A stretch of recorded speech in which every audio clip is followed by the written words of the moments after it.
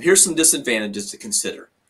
Adult children and grandchildren would never be permitted to live with you for an extended period of time if you own a home in a community like this. Some people like to live among different age groups and feel younger by associating with professionals and people in their 30s and 40s, or even living near a college or in a university town. Adults in their 50s and 60s may not want to live in a community of people that are in their 70s and their 80s, and vice versa, which is exactly what you're going to have in an active adult type community.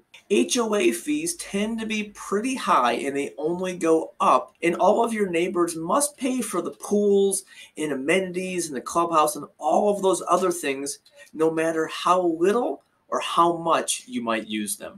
Just like an HOA in a residential neighborhood, an HOA in an active adult community has rules and you have to follow them. And as you know, these rules can be a bit of a pain in the butt personally, but they're generally good for protecting your property's value and the overall look and feel of the neighborhood.